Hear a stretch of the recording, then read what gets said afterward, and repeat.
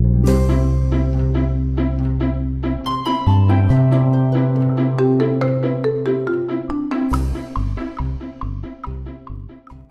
friends, I just did my vanity setup video, and I thought I would just go ahead and do another video today of deep cleaning my bedroom.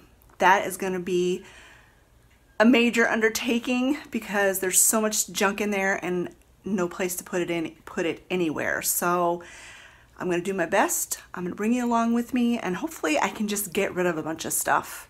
I mean, honestly, if I haven't used it in a year, I'm getting rid of it.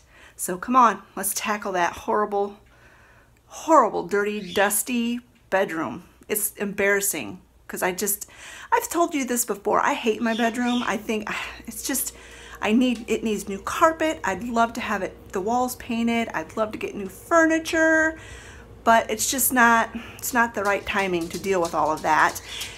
And so in the meantime, it just gets neglected. It just gets neglected. So maybe today, if I deep clean it, reorganize it, and get rid of a bunch of stuff, I will stop hating my bedroom so much.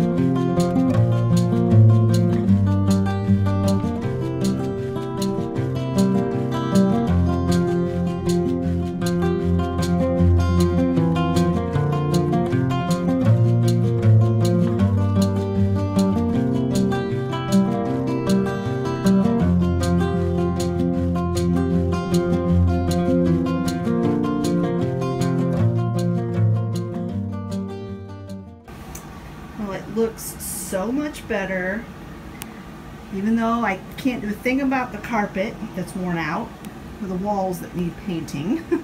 I did get all the dust out of here. It was so dusty, it was ridiculous, and I've got my air purifier going because I kicked up so much dust in here. I got my beautiful vanity area set up, which you will have seen that in a different video. And yeah, ladder's still there, of course, but the headboard is clean. Oh, still got the Windex sitting there.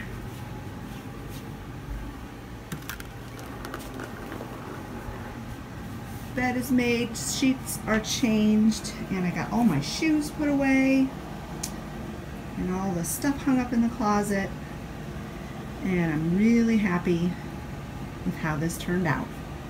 Thank you so much for joining me today in this clean with me. This was an area that I was really not looking forward to doing, and I'm really glad it's done. It's better than it was, that is for sure. We'll talk to you later, friends. Bye-bye.